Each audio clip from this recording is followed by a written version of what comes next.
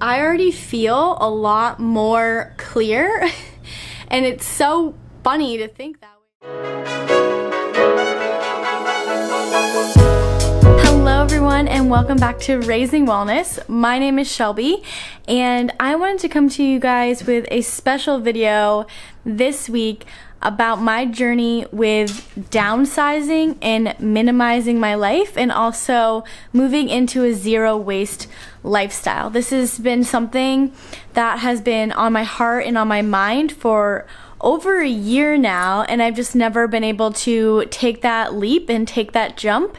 And for those of you watching this who have been living in Florida like me, we just went through that huge scare of Hurricane Irma, and that caused me to have a huge jump start into seeing what is truly important in my life, what is truly necessary, and something that I want to both have or create in my life. And it was really funny when I was packing. The things that were important were books, 3 of my books, things about the natural environment, things about energy and energy work, and another book that's very near and dear to my heart called The Untethered Soul, and that is all about meditation and the act of surrendering and letting go in your life.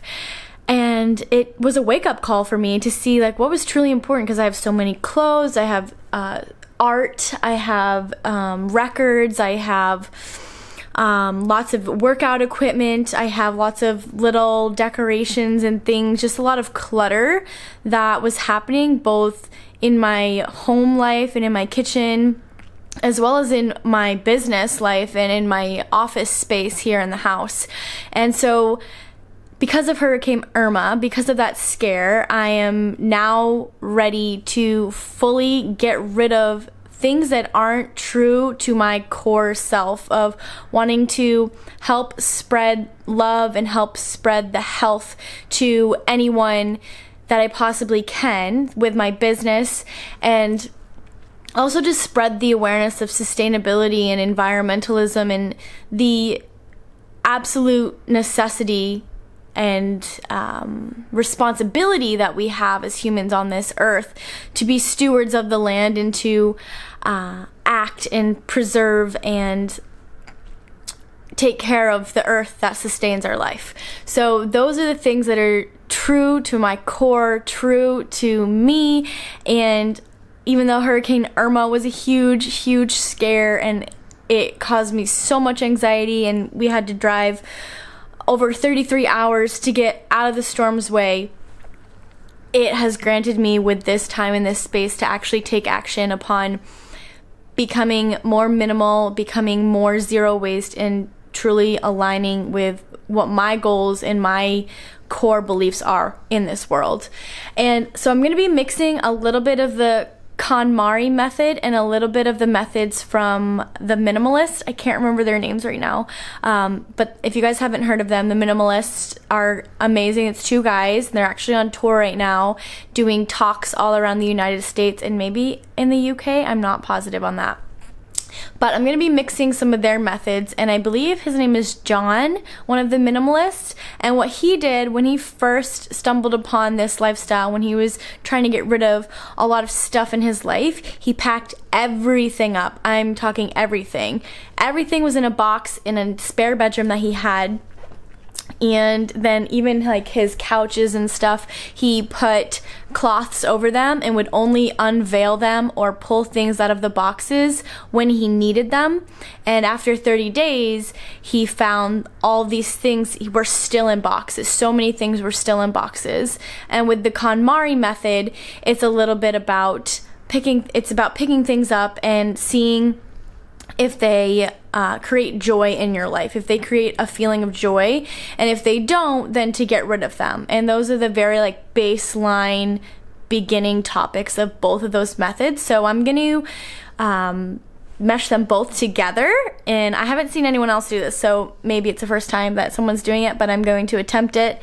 And I am going to put everything into one bin, And I'm going to do it like KonMari does it, the KonMari method, where you go through different sections of your house. So you do all of your clothes all at once, and then you move on to all of your kitchen stuff, and then you move on to all of your books and your papers. So I'm going to be doing a 30 days of everything in this one box, because I don't have like a huge spare bedroom to put everything into one box, and I also live with someone. I'm going to put, for 30 days, all of my clothes into this one box and pull out whatever it is I need, and after 30 days, I'm going to see what I have, and then after that, I'm going to move on to books and papers, etc., etc. So it's going to take a couple of months, but I'm going to really be able to hone in on those things that are super important to me and to my core beliefs as I grow and learn through this experience. So I'm going to start with my clothes, and I hope you guys will tune in for that. I'm going to put everything into this box right here. Sorry, my house is a mess right now, that box.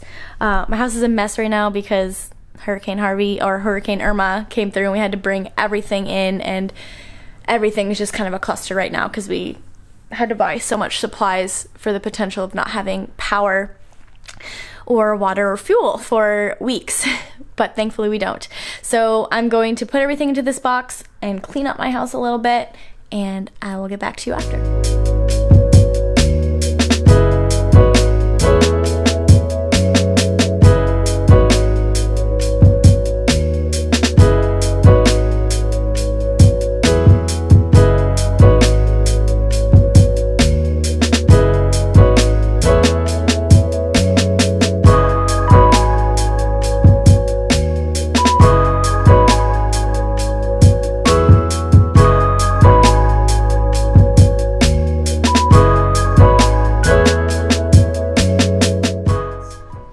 This is everything that I packed before the hurricane. So that was all clothes that were in this dresser, so that's empty except for a couple of drawers that are my boyfriend's. Hats, shoes, and then this is all the stuff I packed when we were going away, so it's a smattering of things. Shorts, dresses, shirts, bathing suits. This is like my underwear drawer stuff. Okay. So this is everything. I have suitcase, this bin of shoes, and then hats, and everything else is in here. And what I did was I packed it with things, because I already knew I had some things that I didn't use that often. So like a lot of my gym clothes are up here on the top, a lot of my socks, sports bras, underwear, things like that are on the top there, because I know that I will be grabbing those more often. And then I'm not sure if you'll be able to see in here. Oh yes, okay, perfect. So I have these things out still. I have this shirt because otherwise it gets super wrinkly and that will stop me from wearing it. So let me see if I can get this brighter in here. Okay. And then I have my rain jacket because I always use that because in Florida it rains a lot. So I have that, and then this dress right here, which will get really wrinkly if I put it anywhere. And then I downsized my hangers to just these, made them all pretty colors. And all my other hangers are in, I have a suitcase of hangers. That's just like ridiculous to me. So ridiculous. So I have all these hangers, so many hangers. So those are all going in there, and I'm limiting myself to just those hangers that you see in there. And just so you guys know,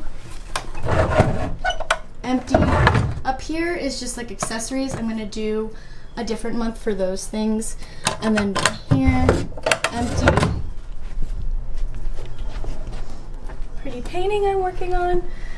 Okay, and all of this is all my stuff, and it's empty. And then all of these down here are my boyfriend's things.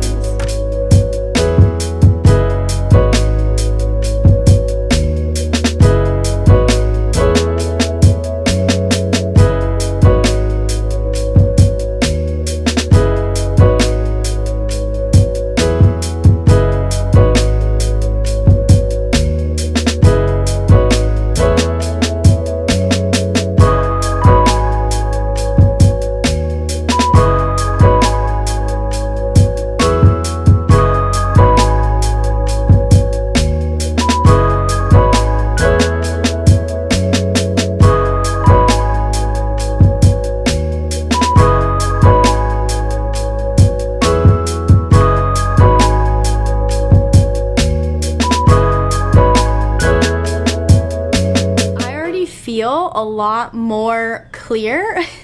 And it's so funny to think that way, but I feel a lot more clear. Everything seems more organized. It makes me feel less cluttered in my mind to just see those 3 things in my closet. So I'm really working to get all of this stuff down and condensed into this one box so that I can travel and work at the same time and not have to worry about having so many things, and just have the things that I need and the things that are meaningful to me. If you guys are on a minimalist journey or a zero waste journey or any kind of journey to declutter your life and come back into alignment, I would love to hear from you. I'd love to see anyone else out there that's doing this, and we can chat about it and be friends because of it, because we have that similarity. So if you guys have any interest in this stuff, I would love to hear from you down in the comments below, and I will see you for the next video. The next one I'm going to do is going to be books, so stay tuned for that.